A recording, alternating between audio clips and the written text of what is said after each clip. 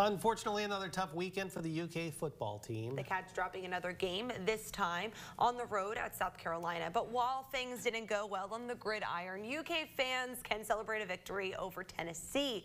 The Tennessee Volunteers. Kentucky fans win this year's Big Blue Crush. Friday was the last day for the annual competition. The Cats narrowly beating the Volunteers with nearly 2,200 donors. The last day also saw the most donors in one day since 2020, with 480 UK fans rolling up their sleeves. The final score was 2,199 to 2,067.